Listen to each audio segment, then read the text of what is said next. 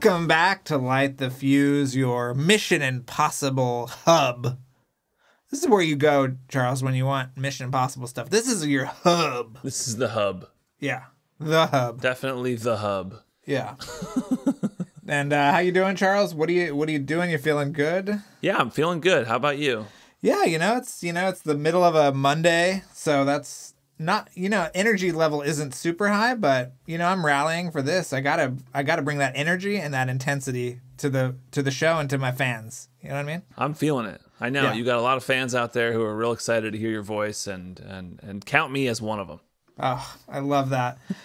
Well, what are we doing today, Charles? You want to tell people what we're up to? Well, we are revisiting another cinematographer interview that we did, a great one with Dan Mindel. I think it's pronounced Mindel. I know we've both said Mindel before, but I've heard people say Mindel, and I think that's how you pronounce it. Either way, if it's Dan Mindel or Dan Mindel, he is an incredible cinematographer, and we love his work. And it was such a great time talking with him and interviewing him. This is from 2020, so this was a couple years ago. And we just thought maybe it's a little cinematographer theming here. And we revisited Robert Elswit last week. This week we're revisiting Dan Mindel. And obviously we're still seeking out some of the other cinematographers in the series. But we wanted to check this out. I thought this is we talked about Shanghai Noon with it, which is I always love talking about Jackie Chan stuff. Of course, I should say, if you didn't know, I'm sure you saw it in the title of the episode, he was the cinematographer for Mission Impossible 3. If you did listen to this a couple years ago, I think it's worth listening to again. And if you haven't listened to it, then enjoy, because it is a great chat. Did you have anything you wanted to say? Well, I just wanted to say, if you want even more from him, that maybe we can put it in the show notes, Charles, but I did a exhaustive history of John Carter, and Dan really helped me out on that one. That's right. That was a great article, too. Yeah, that was from earlier this year, so I reconnected with him, and we chatted about John Carter, and he was very helpful. He was really, really, really great, and so... Yes. Yeah. We will put that in the show notes. Definitely check that out. That is a fascinating read. That whole movie, that whole production is a fascinating... It is. We talk about a little bit about it in this interview as well. That's right. I think that's how I knew I could you could count on broach him. the topic. Yeah. And I wouldn't... He wasn't going to hold back. He gave you the truth. Yeah. I mean, almost everybody talked to me except Taylor Kitsch, which I completely understand. I get it. Yes. But yeah. It's a lot of people were really... It was great how forward everybody was about it. I mean, Andrew Stanton talks on the record about it. I mean, it's great. Yeah. So we'll put that in the show notes, but he's great. He did great work on that movie, and he really helped me out on that. So I just wanted to give him a shout out. And you know what? Speaking of shout outs, Charles, it's my favorite part of the show right now. Yeah, seamless transition. I love this. Okay, give us the shout outs. So we are sponsored by Jeremy Dillon, and he wanted me to let everybody know that Imogen Clark, who is an artist that he works with, has a new single called Compensating. And it's available wherever you stream or download music, so please check out that single. I also want to tell everybody that John B., Elvis Ripley, and Suchet made this episode possible. So without them, we literally could not make the show, right? Yeah, John B. Actually reached out to us recently because, as you said, this episode is brought to you by John B.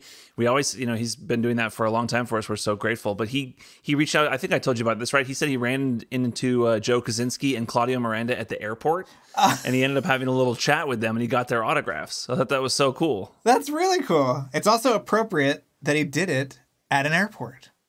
Because very true. I didn't even think of that. Yeah. He said that they were really nice, and he talked to them, and he mentioned Light the Fuse to them, and he said thank you to Joe for coming on the show. And we've got to get Claudio Miranda. Speaking of cinematographers, we need to get Claudio Miranda, who shot Top Gun Maverick, on this show, and we are working on it. We're trying, but you'll know as soon as it happens. As soon as it happens, he'll be on the show. Yes. We'll have him. But all right, well, Charles, let's get into this revisiting episode. We'll be back about halfway through for some more words, and we'll be back at the end as well.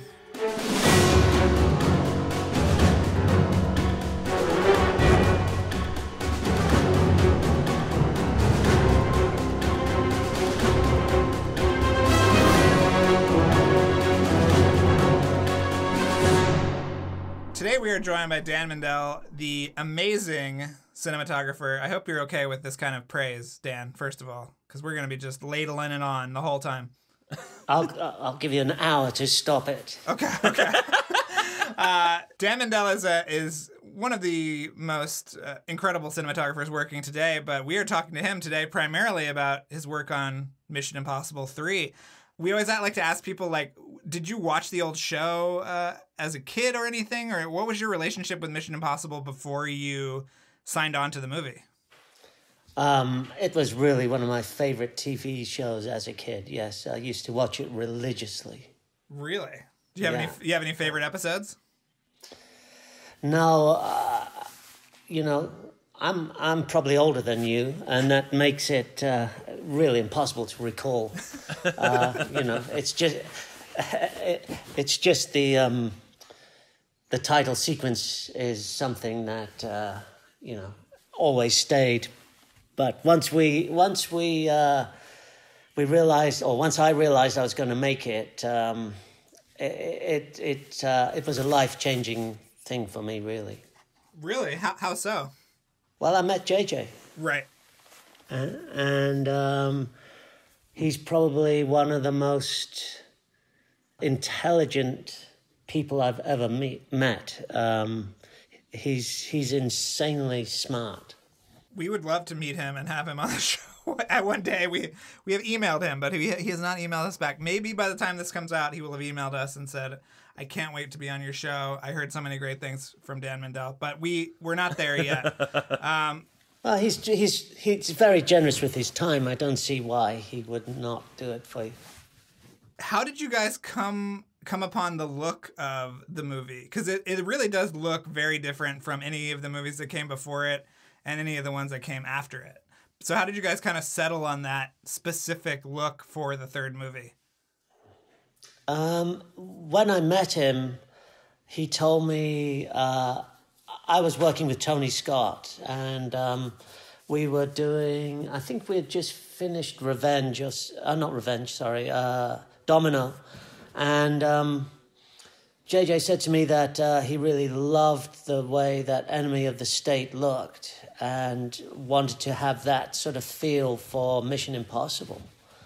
And I said to him, well, half of the look comes from the anamorphic format that we shot it in, and the rest was decided in the art department and in Tony's very specific process of working. And so JJ was immediately sort of all ears and made it his business to understand the look and the feel that anamorphics brought to storytelling, because coming from TV, not many people used that format at the time. And so basically we had a crash course in that technology, and we decided that was, how it was going to go, and that's how it ended up, basically. How did you guys decide on the close-ups and the number of close-ups and the frequency with which you would sort of try that stuff out? Because that's sort of like the defining look of that movie for a lot of people, is just how many close-ups there are. And how much of Tom Cruise's face you really get to see. Well, it's what happens, or it's what used to happen when episodic directors moved into movie making. The need for close-ups for a TV show is a different sort of specific to what happens in cinema, and because obviously the TV's smaller, it sits in the corner, or used to be, and people would watch from, the sofa. And so the need for a close-up was more intense than for cinema, where obviously you've got a huge screen and you don't want to be too close to somebody because it becomes scary for the audience to get a massive close-up of somebody in your face. So it was sort of a symbiotic, or it happened by osmosis. JJ always wanted to go closer, and that's what we did. I don't think it really hurt us at all. I don't think it's a bad thing. It's a great punctuation, and it's sort of become one of JJ's looks, is that just when you think you're as close as you're going to get, the camera moves in another few inches, and you go, oh yeah, that now we're there. Right. Charles, do you want to ask about some of the set pieces? Well, before that, I also wanted to ask about just the use of color. The colors are so gorgeous in this movie. And there were different colors for different parts of like in Shanghai, it seems like there's a slightly different color palette. Like, can you talk about the use of color in the movie? Yeah, I mean, I do love using color, and coming from the Tony Scott school of filmmaking, we used to mess around with color an awful lot in the photographic process and the lighting style and all sorts of things. And to me, the texturization of a film has a lot to do with color. And the mood that you can set with it is, for me, very, very important. And so we took a conscious decision to give the different parts of the movie a different look and feel. And to me, the fact that you're asking the question means that it works. That sort of thing does work. And part of the rationale is also to, when you're cutting back between studio and location and sort of built and not built sets, for me, I hate to be bumped when I'm watching it myself in the cinema, and part of the way I try to alleviate that for people watching the movies that I make is to try and make the texture and the lighting as real and as sort of atmospheric as possible. I think you can feel that. I mean, there's a real texture to everything in this movie that's just amazing. Yeah, definitely. It's an important part of the process for me, is that the movie, when you go to a movie, you're not watching a National Geographic documentary. You're watching a story, and you want the story to be as enveloping, if that is a word, as possible. You want to sit there and just and inhale everything.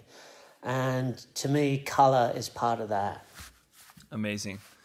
What is the process with JJ for you? I mean, you've done a lot of movies with him up until even just now, the latest, Rise of Skywalker. Do you shot list with him? Do you do like storyboards, or is it storyboards for some sequences, shot lists for other? I mean, what is that kind of? How do you come up with your plan with JJ for how to shoot each scene?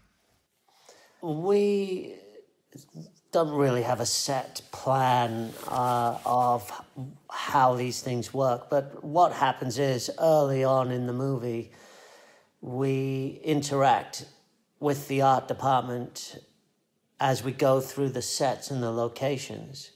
And that gives us a huge amount of information, or gives me a huge amount of information about what he's thinking in terms of mood and in what is involved in shooting those particular scenes and sequences. And we go from there to the built sets and the sort of manifestations off paper and into the real world. And during that process, what I like to do is shoot copious amounts of tests on the sets, and we'll set up a special stage to shoot tests on, where we look at textures and colors and wardrobe and props and paints and everything, so that we really have a great idea of how things are going to look when we shoot them. But when it comes to the actual day of shooting, unless it's a really major stunt sequence or something that involves a really technical amount of technical equipment, we will basically arrive on set and he will map it out on the spot. and we will literally seat of the pants style go through it, rehearse, block it, light it, shoot it. He likes to be very spontaneous about it. That's it. That's very surprising. Isn't that surprising to you, Charles? Because Yes. Marianne and Mary Jo talked to us about this kind of like multiple shot thing that JJ does a lot, and he does it a lot. It's some in Mission Impossible 3, a lot in Star Trek and the Star Wars, where, you know, it'll be a long shot that kind of does several different things, sort of in the way that Spielberg does it. So even shots like that have these different components are just sort of improvised, essentially? Yeah, I mean, I would be reticent to use improvised. Okay. Because what happens is that we will rehearse with the actors on the set, and we will all watch what's going on. And one of the real benefits of working with a director that's also a writer is that he's listening to the words as well as working out the geography. So often the script will change when he hears the words acted out for him on the set. He'll go, oh no, I don't like that, or can we do it like this, or something like that. So it's a multi-leveled sort of approach where it's not just us dialing in the camera move and the lighting, it's also the words. And that will guide him and us in how we're going to cover the scene. And so, as you said, he will, with myself and the camera operators, start to choreograph a master shot that covers all the details by moving the camera from place to place around the set, following the actors, going from a wide master into a close-up. And often that'll be it. That'll be the coverage. Mm-hmm. And it takes a very brave man to do that, because obviously when you get to cutting, you don't have much coverage up your sleeve. So if you screw it up, you've got what you've got. And so we're quite fastidious about it. And so basically Marianne and the editors are right. He does do that. But we've sort of, in the last couple of movies, in the last two Star Wars, we got a bit more precise about it, because he often decided that it would be better to shoot it with one camera and not try to accomplish too much with two cameras or more in terms of telling the story. And so, it's something that has fermented and grown over the last decade or so. But I do think that he is still he is one of the most engaging filmmakers out there for the viewer, even if you don't realize it. As a viewer. So are you're mainly shooting with one camera nowadays with him? Because that's pretty different. Tony Scott would shoot with multiple cameras, right? Yeah, absolutely. No, he's more judicious with how we go about it, because he wants the photography and the close-ups and the sort of establishes to have a bit more quality to them. And the way you do that is by shooting with one camera. Right. Yeah. That's not to say we didn't use many cameras. That's my favorite kind of filmmaking. We always talk about John McTiernan on this show. He's one of my favorite directors who did Die Hard, and he always talks about that shooting with one camera it's always and the work that I've done too, the DPs I always work with, they always want to do. You don't want to cross shoot with cameras, because then you're sacrificing lighting and all that kind of stuff. Drew, did you want to ask about set pieces? Yeah, well, I mean, what was your sort of approach to these set pieces? Because each one looks different. Like, obviously, the Berlin sequence looks so different from the Vatican, looks so different from the bridge. Did you have kind of an overarching idea about how you were going to tackle these, or what was JJ's sort of design of these set pieces, and how did you kind of accomplish them?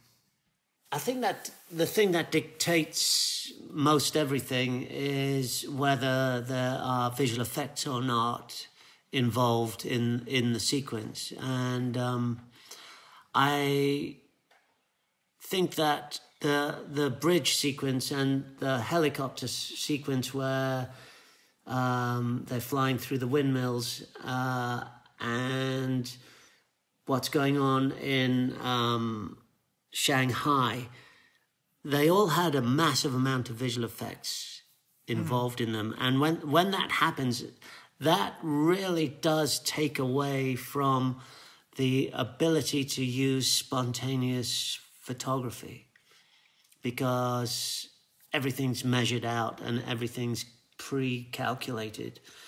So what we tried to do was not let the visual effects dictate how the sequence were going to be made, in the sense that there's a level of clunkiness that arrives when you do that. And McTiernan and those guys, back in the day, everything was in camera. Mm-hmm. And that's why we love that so much. It just looks and feels the way it is. So the bridge, for example, we built that in a field in Calabasas. And it was, I was really skeptical about that. But at some point or another, as a cinematographer, you've got to really trust the visual effects guys around you when you're doing stuff like that. And I learned a massive life lesson on that movie working with Roger. Yeah. And that's what started my relationship with him. And with his help, we were able to make those sequences work. They were very precisely pre-vised. They were very precisely mapped out and built, and they were very precisely shot. Well, we're always fascinated with, like, what is your relationship with Roger? I mean, you've done so many movies with him or somebody from ILM, the last few movies. And, I just watched the Skywalker documentary. I don't think Charles has watched it yet. But, I mean, you guys are back-to-back in Jordan on all these crazy, locations and sets. And so, like, what is that relationship like? Well, it's one of the most exciting parts of my job is working with visual effects, not only from a technocratic point of view, but also from the aesthetic point of view. And Roger, like a lot of his colleagues and people in his part of the industry, is not only a technocrat, but he's an artist. And he has a massive appreciation for the art of cinema. And the art of cinema, as far as I'm concerned, has enveloped CG effects. And they've got better and better and better over the last decade and a half, say. And one of the reasons why it's got better is because of people like Roger, who has an aesthetic that allows guys like me to bring our ideas and foibles into their arena, account for them, and make us look like geniuses. And how can you not love that? Yeah. So do you like pass off information to them? Like, this is the light streak that we got from inside the Enterprise that you can do outside of it. Or, I mean, like, are you guys trading information like that all the time? Yeah, okay. I mean, basically, they have left us in the dust. In the beginning, they took a lot of information from us. They were interested in what we were doing and how we were doing it, but they've actually banked all that. They've got it in their databases, and they don't actually need us anymore. They could do it all by themselves if they wanted to. But on a daily basis, if I'm shooting those kind of things and those guys are with me, I listen to every single word they say, because I try to give them the tools that they need to make me look good. And if that means sharing information, I share absolutely everything that I have. Wow. We're making the movie, It's for everybody. There's no I in team. Right. Are there cinematographers that you admired when you started in this? I mean, obviously did you start it as a first AC, like a camera assistant for Tony Scott's movies? I started making the tea in a studio when I was a kid. And, wow. The first real cinematographer I was introduced to was a guy called Michael Saracen. And Michael had shot just so many movies that I went back and looked at, and I got to work with guys like Peter Bijou, and then I started working as a camera assistant, a loader, and worked on a Tony Scott movie as a trainee loader. And from that moment, Tony sort of took a liking to me and basically set my career on its way. He gave me everything that I have and taught me everything that I know or knew up to a point. And it was just one of those priceless things that happens to people in their lives. Wow, he was one of our favorites. I mean, still is one of our favorites, and yeah, it kills me that we don't have new Tony Scott movies coming out. It's just devastating. It is. I mean, as a youngster, I grew up watching Nixon and all Bob's films. I love him. I think he's one of the greatest cinematographers ever. I think he's probably more responsible for the look and feel of modern filmmaking than people realize. That so many people emulate his style. I think that I have more heroes than not in the cinematographic world, and it's an ever changing art form, which is what makes it so exciting for me, I think. Yeah.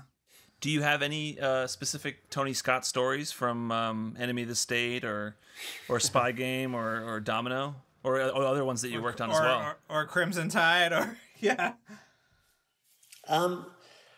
There are so many stories. I think that what he sort of encapsulated as an action film director was there are two things. One, he, as an immigrant in America, his view of Americana was so sort of stylized that he, as well as his brother and other commercial makers at the time, reshaped the way that perhaps America was viewed overseas.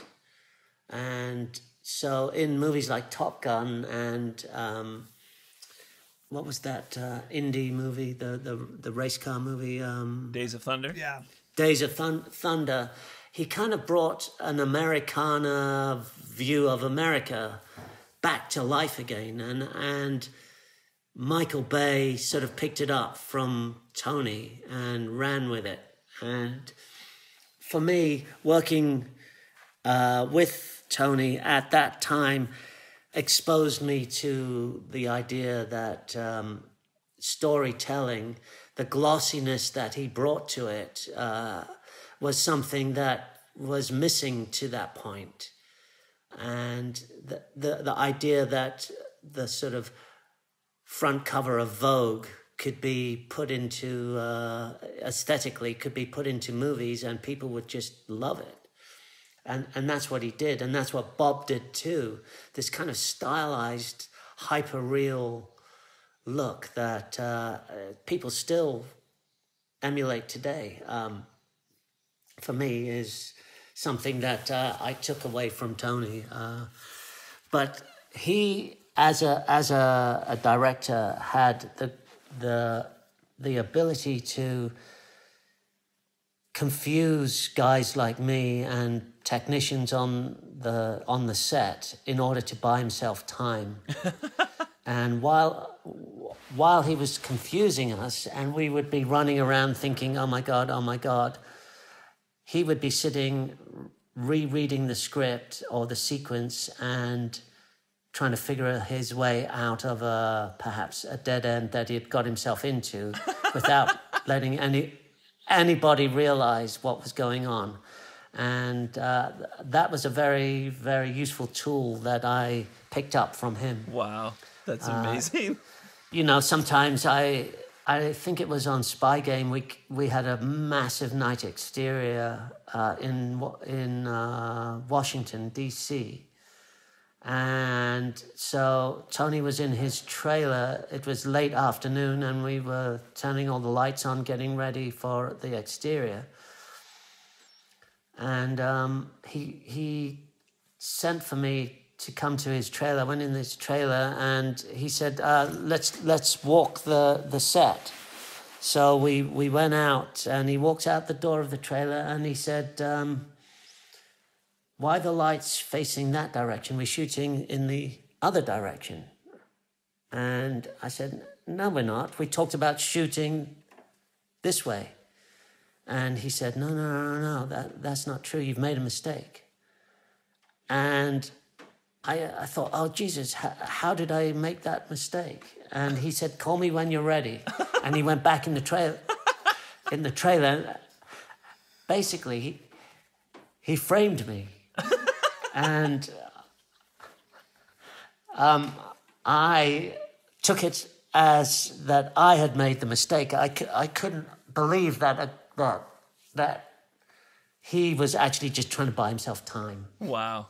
And that's something that I became very acutely aware of working with him after that he was really great at doing that kind of thing, just fooling people into thinking that they had sort of heard him incorrectly or whatever. And he'd go, okay, just call me when you're ready. Wow, it's a great problem-solving device. I've got to Well, ask yeah, I mean, I learned from that when you're on set and there's huge things going on and the director wants to change his mind or wants to do something that you didn't discuss or anything like that, that it's our job to say, yeah, no problem. Just give me half an hour and I'll fix it. I'll get it, I'll do whatever I can. It's not to get upset and pissy and stamp your foot and go, no, that's not what we discussed. We got to do it like this. And I think that's one of the biggest takeaways I took away from working with Tony over the years was the idea that you should be able to adjust and do it gracefully without, getting pissy about anything. Right.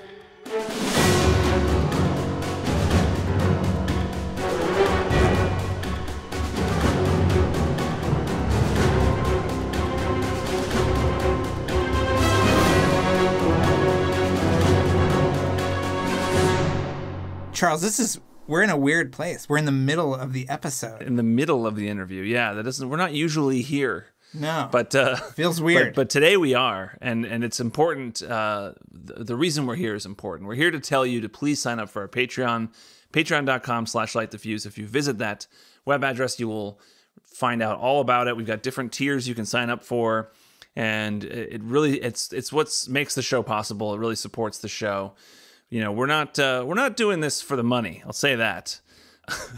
We do this show for the passion of it, and we need your help to make it possible. Yes. So please support the show. If you listen every week, you're a fan of the show, please sign up for our Patreon at patreon.com/LightTheFuse.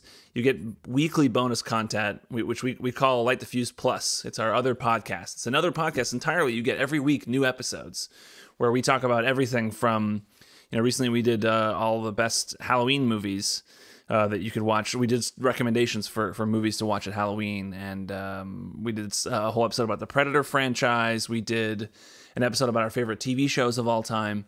So please sign up. It really would mean a lot to us. And anything else, Drew? No, I think it's a great idea that people sign up for the Patreon. I think that those episodes are a lot of fun. And if you enjoy this show, you will really get a kick out of those extra episodes, as well as bonus perks like our weekly Zoom chat and other things like that. So, yeah, sign up, won't you? Yes, please do. And now we'll return you back to the second half of the interview with Dan Mindel.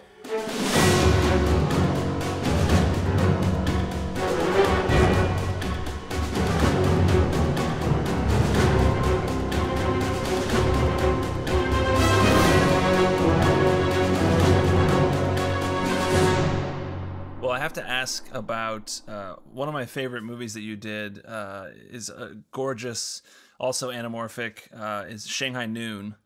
And Jackie Chan. Boy, here we go. Jackie Chan's one of my heroes. I bring him up on the show all the time because there are parallels with Tom Cruise doing all his own stunts these days with Jackie Chan. Jackie Chan, I think, is just amazing. I got to ask, what was it like working with Jackie on Shanghai Noon? Shanghai Noon started off as nothing.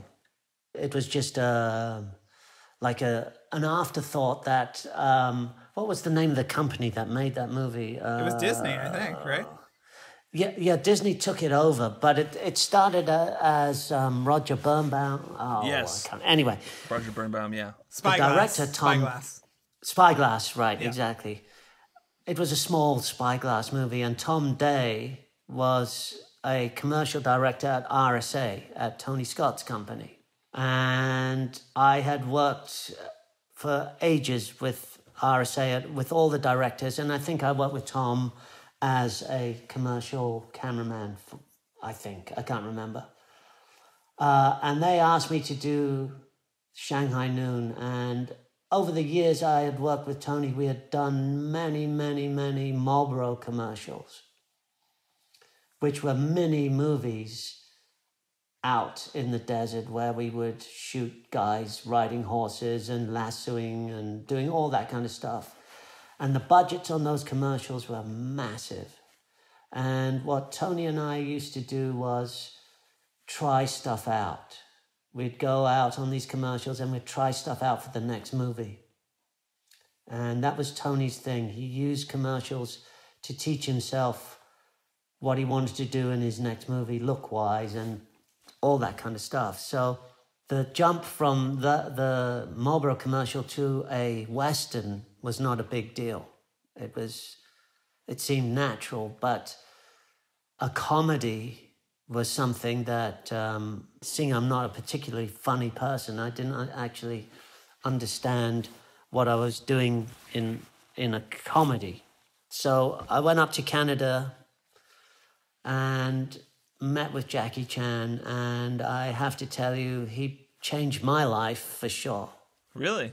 One of the greatest people I've ever met, yeah. At so many levels, really, at so many levels. I'm sure you've heard it all before, and it's all true. Everything you've heard about him is true. He is one of the most brilliant filmmakers out there. He's one of the most brilliant philanthropists out there. And while it's impossible not to have an ego in this industry, he's one of the only directors that I've ever met that I've seen do other jobs on the set apart from his own.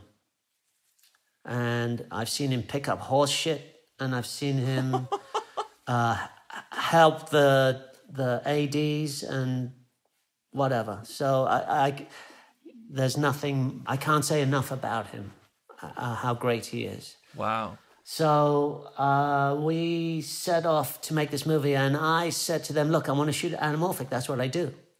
That's all I want to do. And they went, yeah, all right, fine.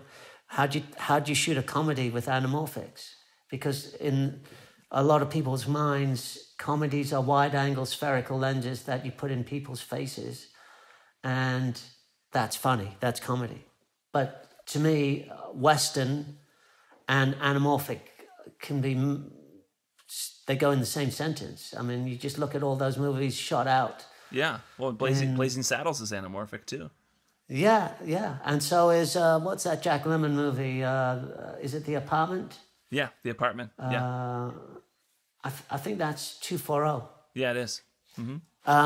Anyway, so we set out to make this movie, and it is, to me, it's luscious in its saturation and its color, and it's funny because of the comedy. It works, and it has integrity. It's not just it ended up with integrity, not just a sort of middle of the road comedy movie, and that's because Jackie, as a film director himself and as a stuntman himself, brought so much to it.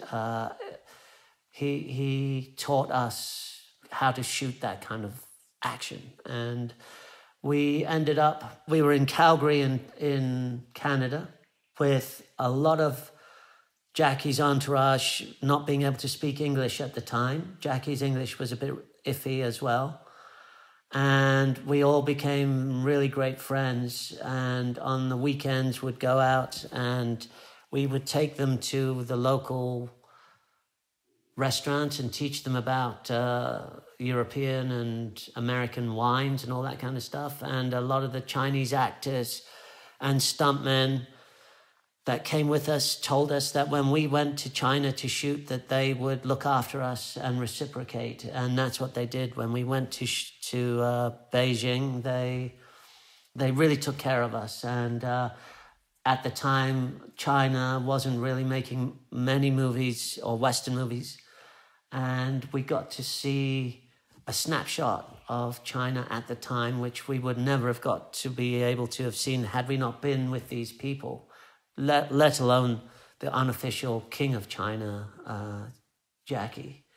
And when we wrapped in Beijing, Jackie Chan flew me, the focus puller, the camera operator, and one of the producers down to Hong Kong to give us a personal tour of his favorite restaurants and places in Hong Kong on his dime. Wow. And that was one of the most fantastic sort of moments in my filmmaking career, was to get a personal guided tour by Jackie Chan. Wow. I think that's Charles's dream in life. So we've heard before that there were members of Jackie Chan's stunt team that were in MI3 in the Shanghai sequence. Is that true? Yeah, there were. Yeah. Oh, okay. Wow.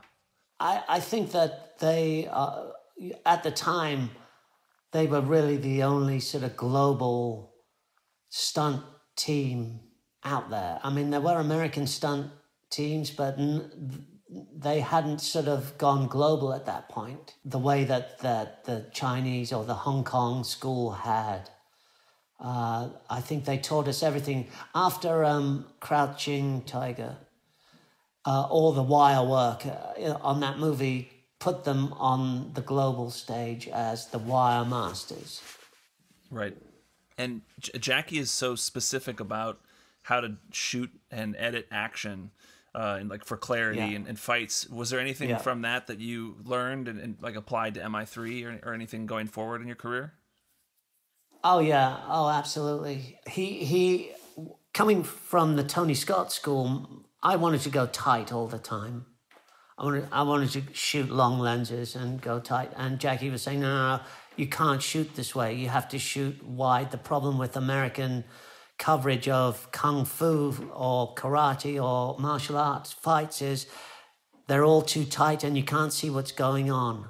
I want to see what's going on. And so that meant coming back and being on a wide enough lens so that you could see all the choreography of the fights, because for them it's a ballet. It's not just smashing someone's head in. And so yes, I learned about that choreography. And also we would shoot 22 frames per second for when Jackie was fighting, to speed up his action a bit, and all sorts of things. I remember we had a wide-angle lens on the ground, and a stuntman was going to fall into the camera, into the foreground, and he wanted a mat on the ground in front of the camera, and so we put the mat there, and the visual effects guys were saying, yeah, we'll paint it out and everything like that. And Jackie comes along and takes the mat away and says, "What are you doing? Just fall on the concrete." And he said, "Look, I spent 20 years falling on the concrete. You're young, you can do it, do it." And that's what we did. And he was a hard taskmaster, but totally, as far as I'm concerned, rational. Amazing. Well, I think you're the only person we've talked to that's worked with Jackie Chan and Tom Cruise. And Tom Cruise is often, like Charles said, compared to Jackie Chan, not only with the level of stunt work that he does, but this kind of like commitment to the craft. And, what was your experience with Tom Cruise, and maybe, compare him to your experience with Jackie Chan? Well, there's two things. The first thing is, one, when you have your leading man do his own stunts, you can put the camera in his face and there's no cheating. That's the guy doing the stunt. That's a very big part of the asset of doing that. Someone like Tom doing a major stunt right in front of camera.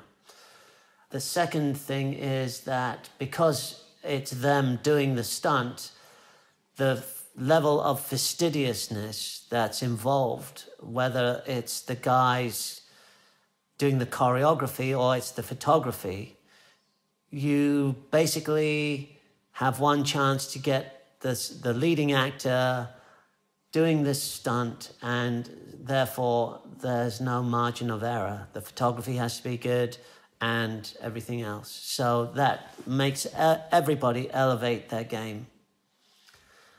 The second thing is that because these guys do their own stunts and have done it multiple times on multiple movies for multiple years, they have studied the craft beyond, most reasonable people in the industry. So if you're going to have a conversation with Jackie Chan about movies or stunts or editing or anything, you better have done your homework. And the same thing goes for Tom Cruise. And I love that. I think it's just absolutely genius when you have people that can tell you who edited Battleship Potemkin on the set, and you're making movies with these people. That's what it is. For me, it's just fantastic. I love that shit. That's awesome. That's so cool. Drew, do you want to ask about John Carter? Yes, I do, Charles. Thank you for teeing that up for me. Gotta say, Dan, big John Carter fan. Really love that movie, and was wondering what that process was like for you, working with a guy that came from animation. I mean, we've obviously covered the Brad Bird Ghost Protocol so in depth on our podcast, but I would love to hear what it was like working with Andrew Stanton and Michael Chabon and all these crazy creatives on a movie that had probably just as much animation as a Pixar movie, but also you're shooting all this live action stuff. If this was for your eyes only, it might be. It's been long enough. You can say whatever you want. It would be one story. Okay. Because it's not for your eyes only, it's another story. I was really excited to work with Andrew. At the time, WALL-E had just come out. And I think that's one of the greatest movies ever made. And I think that Pixar, to that point, had not put a foot wrong. And it seemed like a logical step for them. But I just think that the creative support that he needed to get from animation to live screen was bigger than they gave him. Okay. Because you can emulate a Sam Peckinpah movie and go out and shoot it not knowing much. But you can't really tell somebody how to make a movie, a Sam Peckinpah movie, if they have never made a movie before, in terms of what the logistics and just the nuts and bolts of it are. Right. And that to me is where the sort of the physical production line lies. It lies between the studio supporting the director and the infrastructure of the movie, and the actual day-to-day process of making the movie. And so when I first met Andrew and the whole team at Disney, I said to them that I was really interested in making this movie because at that point I decided to make visual effects my business, having just done 3 visual effects movies with JJ. I wanted to learn more. And it seemed to me the logical step was to go and do this movie with Pixar that was so effects heavy, and take what I'd learned from the movies I'd made with JJ and ILM and use it for John Carter. And so when I met these guys, I said, the first thing we should do is we should shoot this movie outside in the 4 corners, somewhere in Arizona, Nevada, Utah, somewhere. And they all went, yeah, that's great. And cut to England in the middle of winter. And that's where they wanted to make this movie, on stage in England. Right. Which was their first mistake. And the second thing that happened was that, coming from animation, the idea that you could pre-vis a movie from start to finish and shoot the pre-vis and come away with a movie was not really that smart. Right. And we tried to bring in the other cameras. We tried to bring in the idea that improvisation happens in front of the cameras on set, and that you should embrace that and use it in the edit and all that kind of stuff, not just what has been pre-vised, which ended up really what was happening. And the other thing that happened was they, as in many animation movies, when you finish the movie, it's not a big deal to go back and reshoot because it's animated. And that's what they wanted to do. They had months of reshoots after the movie was wrapped in LA, having shot it in London and in the Southwest. We went back to Disney and shot more. And basically, I think that in the end, the movie was sort of poleaxed before it started, which is such a pity, because it was a great story, still is a great story, and it had, I think, amazing potential. Was it a Pixar movie when you signed on to it? Because I remember at one point it kind of went from Pixar to Disney, but sort of began. Was it a Pixar movie when you first got on it? I think that they had transitioned to Disney. Okay. But when I first started talking to them, I don't think that physical step had been made yet. Okay. Yeah. It's a fascinating movie. It is. Yeah. We got to talk about the look of Star Trek. Might be the most sort of iconic thing you've done in terms of people ripping it off and riffing on it and, making YouTube videos about it and stuff like that. Where did those lens flares come from? And JJ loves them, obviously, but the way that you used them was very unique, and again, incorporating them into the ILM stuff was really unique. Where did that come from? I think we went mad for a second.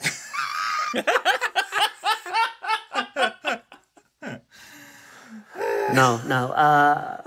If you look through Mission Impossible, you'll see some lens flares. Mm-hmm. And we took note of those.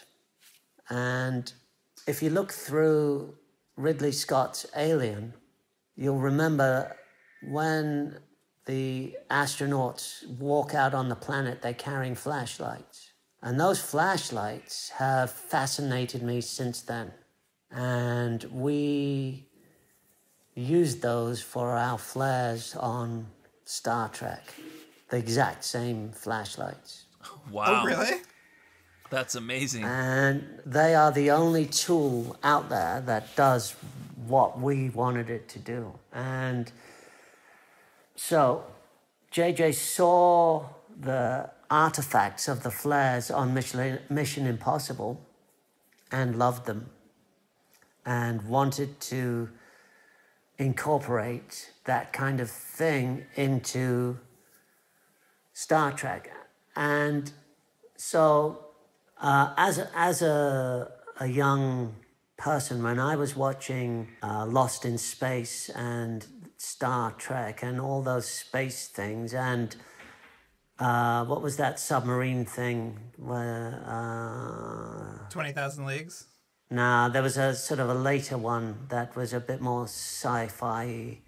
Anyway, all those shows I used to watch as a kid, the thing that I hated the most was when they bumped me onto the set visually, and I'd go, oh, that's the set. And it used to really annoy the shit out of me that you could tell the difference. And so I said to JJ in the beginning, so much of this movie, or all of this movie, is all sets, it's all space. How do you make it look and feel like it's real? And the solution was to antagonize the lens with light and make it flare and do stuff that happens when you're outside shooting naturally.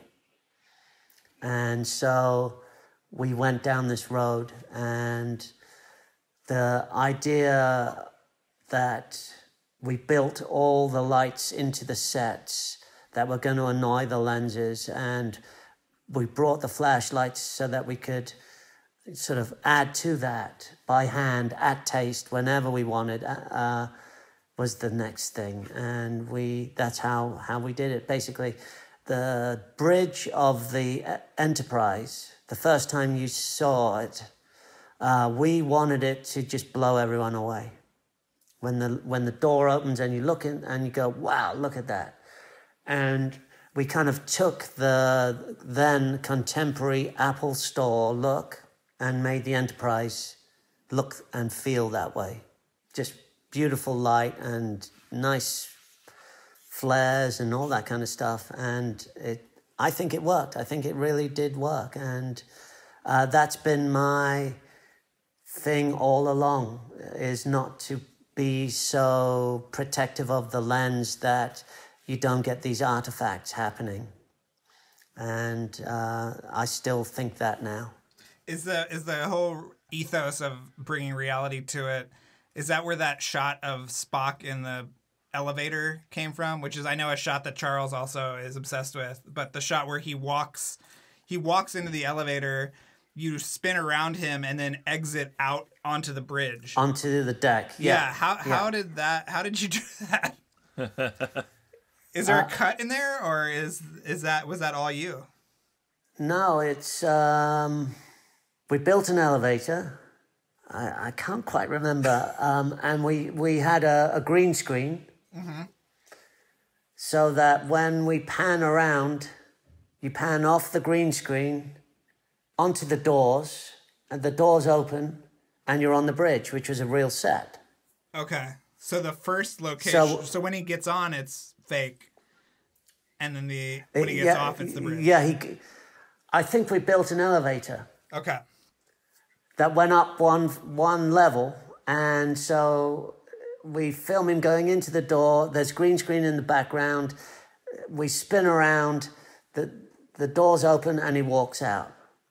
And that's JJ. That is JJ's sort of mentality. Is he can visualize that, and so therefore he can design the shots because he's basically visualizing what the camera's going to do.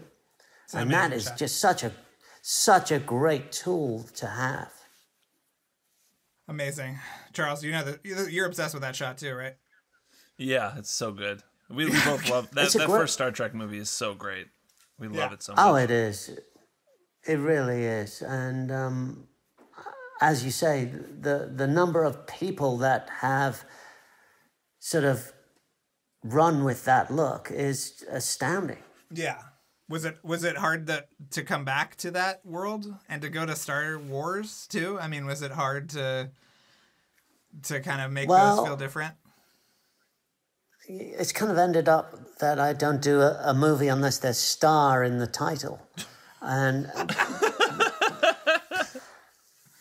that's a bit of a drag. But going to Star Wars was, I don't think you get asked to do those things very often in your life, to work on an iconoclastic kind of film title that is so resonant in everybody of my age and whatever. It was just nuts. And so I had no thoughts about it whatsoever about doing it.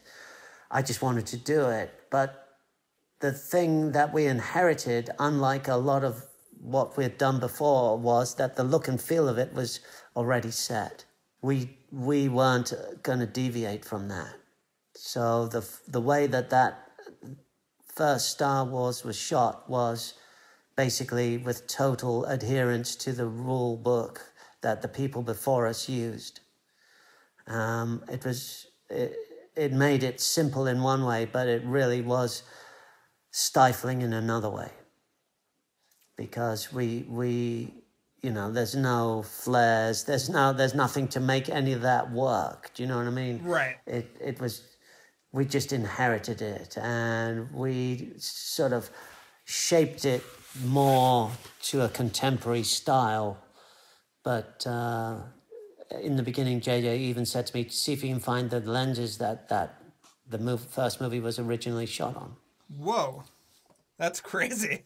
So we looked around and we did tests and all that kind of stuff. But in the end, we built our own lenses because we wanted it to look that way, but we wanted the contemporary contrast and things that come with more modern lenses, and we engineered it from scratch. Wow. That's awesome. I wanted to quickly ask you about The Bourne Identity, because you're credited as an additional photographer. And I know that I've always heard that there were like big reshoots on that movie. And I was just curious. Yeah. So is that what you did on that movie? That's another one of those for your eyes only. I love that movie. I think it's so great. It's brilliant. Yeah. Long story, but basically the producers on that movie were completely beside themselves when they saw the director's cut. And Doug Liman did not have his, how can I put it? He didn't have his film technique down. So the stunt sequences and all the things that were shot by second unit and action directors, all that stuff worked, but the movie itself was really sort of disjointed editorially, and so Universal, I think it was Universal, wanted to go back and shoot more so they could get a more coherent cut out of it. And basically, they asked me, I got a phone call, do you want to come and do it? And I said, no, I'm not interested in repairing someone else's movie. And through massive persuasion from Frank Marshall, who offered great restaurants in Paris and that kind of thing, I jumped on the plane and went to Paris to work on that movie. I can't remember how much time we spent on it, but we shot a big percentage, or reshot a big percentage of the movie with Doug and Frank and Pat. Was any of it Crowley? He always. I've heard that Doug Liman would shoot stuff without permits, like kind of off the cuff. Was that were you doing any of that kind of stuff? No, no, no. But I believe that when they were making the movie, Doug hadn't done a massive movie before, so he was still in his old mode of going out and grabbing shit and whatever. And I think that's what got them into trouble. Okay. It was such a huge political thing. But the long and short of it is that the movie was brilliant, and it reset the action picture genre, and that's where Mission Impossible came from, basically. They had to up their game, right? Yeah. Yeah, I mean, everybody did. Bond had to, Yeah, exactly. And so that's all that matters in the end. Yeah. So were you mainly doing like person-to-person character stuff more so than action? I honestly can't remember. I think we spent a lot of time with Matt, doing dialogue and putting in these little pieces that went into the 70% of the movie that they used, something like that. Don't quote me. All right, Charles, is it time for our big questions? Yeah, probably. Is there? I mean, I could ask you a million questions. Actually, quickly, I want to ask you about Ben Stiller, because I think Ben Stiller's a genius. His directing, his comedy directing is amazing, and you shot Zoolander 2 with him. What was it like working with Stiller? It's one of the hardest jobs I've ever done in my life. Really? Yeah. He is a funny man, but he was so difficult to work with. Oh wow! For some reason, he was intimidated by me, and I honestly don't know how anyone can be intimidated by me. But anyway, he would only speak to my gaffer and tell him that he wanted more front lighting, because the way I was lighting him was not cosmetic enough. And I mean, actor director, you really have to have your shit together, and he's done that many times, and he knows how to do it. And I have a lot of respect for Ben. I loved that movie he shot in Iceland, and the movie he shot here in Kauai, the war movie, whatever that was called. Oh yeah, Tropic Thunder. Tropic Thunder, yes, so good. Yeah. Yeah, I mean, we shot the Zoolander in Rome, and it just felt like such a stretch. The script it didn't really work as far as I'm concerned. Right. They're so off kilter that I don't think it ever really resolved as a comedy movie. I'm not quite sure. I haven't seen it in years. But it was fun to work at Cinecittà and with all the Italians and do a movie in Rome. It was great. And, in retrospect, all these moments in time, regardless of how fraught or political or whatever, they are just fabulous moments and should be savoured. And I savour that time. I see Ben occasionally here in Kauai, and we have a laugh. I have a lot of respect. It just wasn't the best. It wasn't the best working relationship then. No, and it's not his best movie either. Yeah. No, it kind of makes me sad, because I have a lot of fun doing what I do, and I really love it, and I love the whole process. So when there's a bad moment, it's always a moment of self-reflection, what happened, and all that kind of stuff. But again, it's only a movie. It's not the coronavirus, and in the scheme of things, who cares? Right. I think I have some very dumb questions to ask you that we ask every guest, but I'm sort of reticent to ask you because I feel like it's wasting your time. But we do ask everyone what their favorite Tom Cruise hairstyles are in this series of films.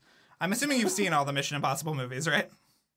Yeah, Okay. I'm not that much of an aficionado that I would be able to tell you the difference in the hairstyles. All right, that's fair enough.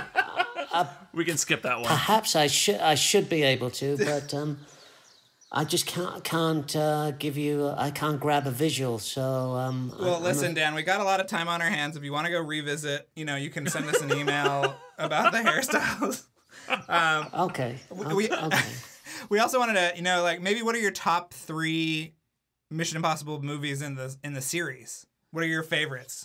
I thought 6 was really a good action movie, although it made no sense. The visuals were fantastic. The exposition was hard to sort of engage in when you're waiting for the next thing to happen. Right. I loved 3. I thought that was a good one.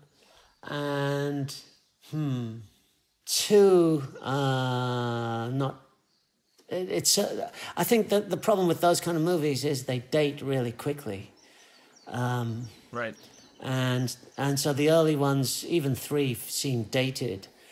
My third favorite, I don't know. I can't tell you which one I love, but I think that the job that they did photographically and stunt-wise on 6 was phenomenal. Yeah. It's really unbelievable.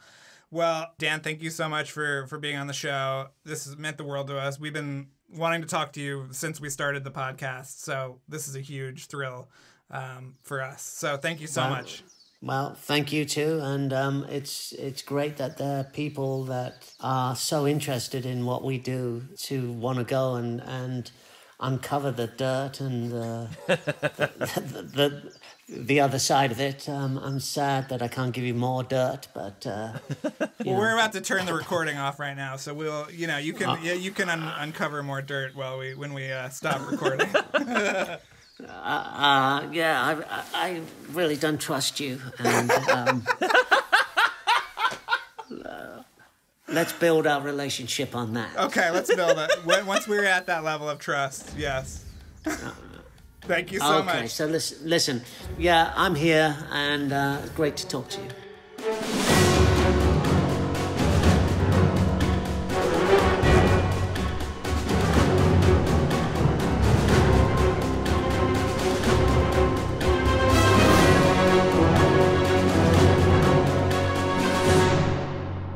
And we're back.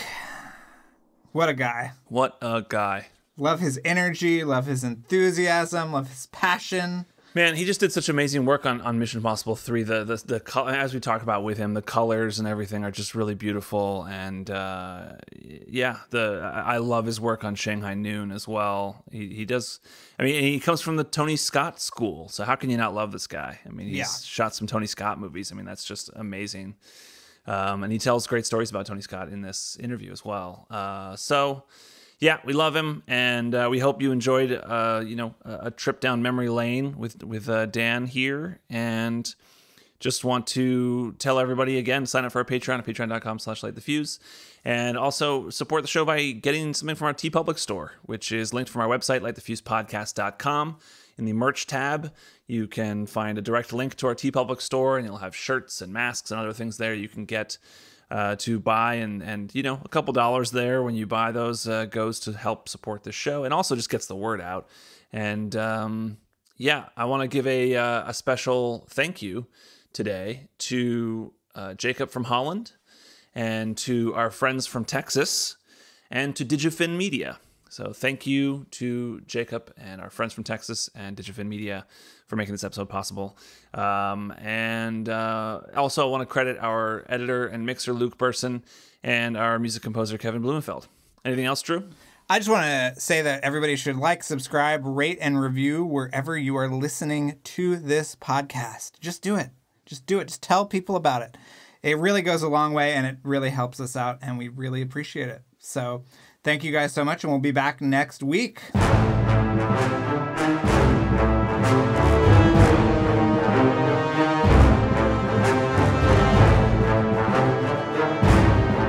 Thanks again for listening, everyone. Before we go, another mission, should you choose to accept it, please rate, review, and subscribe wherever you listen to podcasts. And remember that you can follow us on Twitter and Instagram at LightTheFusePod, and email us questions or comments at lightthefusepodcast@gmail.com. This message will self-destruct in 5 seconds.